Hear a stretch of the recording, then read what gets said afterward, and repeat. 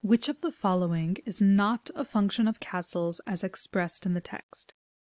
A. Castles served both offensive and defensive purposes militarily. B. Castles served as symbols of power. C. Castles were important social centers in medieval England. Or D. Castles were places where knights would keep their best horses. If we can go through the text and find proof supporting these functions of castles, we can know that they are incorrect, as our question is asking which is not a function.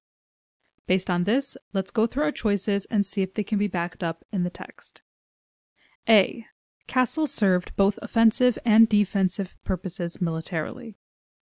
At the end of the second paragraph, we see that castles also served as bases of operation for offensive attacks.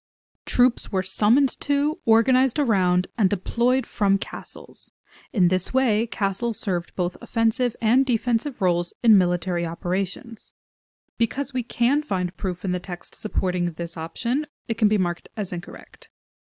B. Castles served as symbols of power. The third paragraph tells us that castles also served as symbols of power. How so? Because they were built on prominent sites overlooking the surrounding areas, castles constantly loomed in the background of many peasants' lives and served as a daily reminder of the lord's strength. Because this can be proved through the text, it too can be marked as incorrect. C. Castles were important social centers in medieval England. Again, paragraph 3 tells us that castles served as important social centers in medieval England, as the lord of the land would hold court in his castle.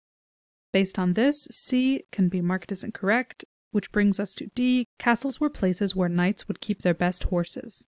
The passage makes no mention of horses throughout all of the paragraphs. Because D cannot be backed up in the text, and again our question is asking which one cannot be backed up in the text, we can mark it as our final answer.